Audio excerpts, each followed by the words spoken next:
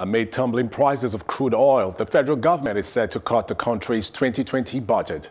President Muhammadu Buhari will get a report on Tuesday today on what his regime can do to salvage the 10.59 trillion naira budget. The Budget Review Committee, which was set up by Buhari on Monday, is chaired by the Minister of Finance, Budget and Planning, Mrs. Zainab Ahmed. Its primary duty is to review the $57 oil benchmark for the budget and ultimately recommend an appropriate size down from the current 10.59 trillion naira. Other members are the Minister of State, Petroleum Resources, Timipre Sylva, Governor of the Central Bank of Nigeria, Godwin Emefiele, and the Group Managing Director of the Nigerian National Petroleum Corporation, Mele Kyari. Plus TV Africa spoke with Taiwo Yedele, partner tax policy and West Africa tax leader, on the effect of the oil price drop. Yeah, so as a result of the coronavirus outbreak, what we are seeing is there's falling demand for crude oil because factories have been shut down, movement around both on the road and by air, all going down. So that means demand was going down. So what OPEC wanted to do, along with Russia, was to cut production so that they can stabilize the price. But unfortunately, Russia did not agree with OPEC. So Saudi Arabia decided that let's all just flood the market with product. So because of that particular decision, the price of crude oil has crashed to now just a little over $30, which is about 40%, over 40% below our budget benchmark of $57.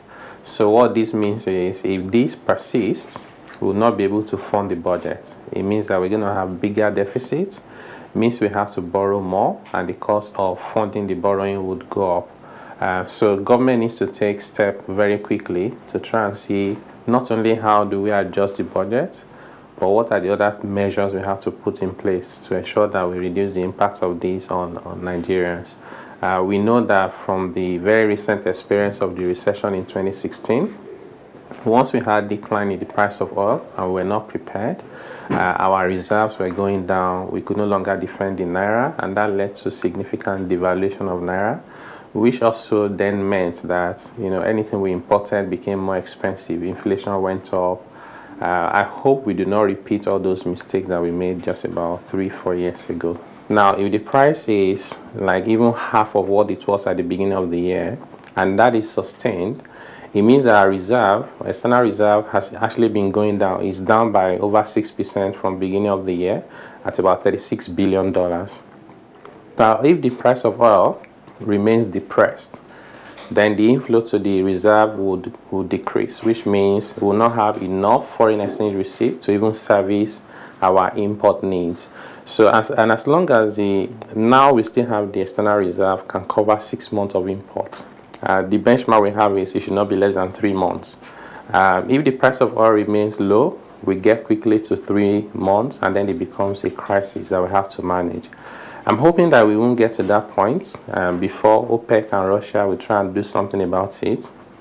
But again, we can't run our economy based on hope and things we cannot control. Hoping that South Africa and Russia will do something. We should actually think about what is it that we can do by ourselves and for ourselves to try and limit the negative impact of this decline in oil prices. What this means is not only would our export proceeds come down, the revenue we make from oil in terms of the sale of crude oil belonging to Nigeria, as well as petroleum profit tax, royalties, everything will go down. And Nigeria's economy is also very well connected with the oil and gas sector. Once you begin to see some form of crisis in that sector, it would affect other sectors. Because you see, banks, for example, have loans to oil and gas. They'll start defaulting in their payments. It might spread to non-performing loan.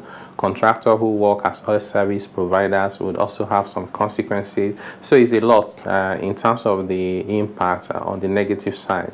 But also, I think it provides us with the opportunity to try and address some of the issues we've always had in Nigeria. One of it is fuel subsidy.